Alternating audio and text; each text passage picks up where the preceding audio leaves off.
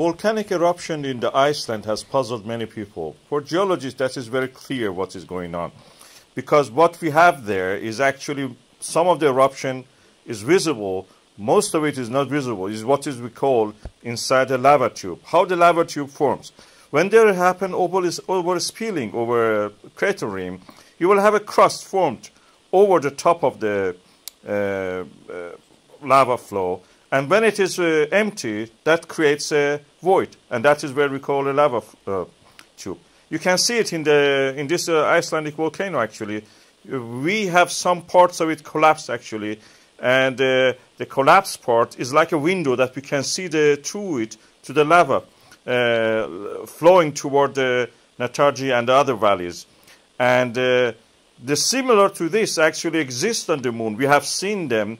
We have even plans for sending our explorers to there to actually, because this is the best place to keep your equipment and your people when you want to be safe. On Earth, we know the Americans keep their nuclear weapons and weapons of mass destruction inside the lava tubes in the western part of the country.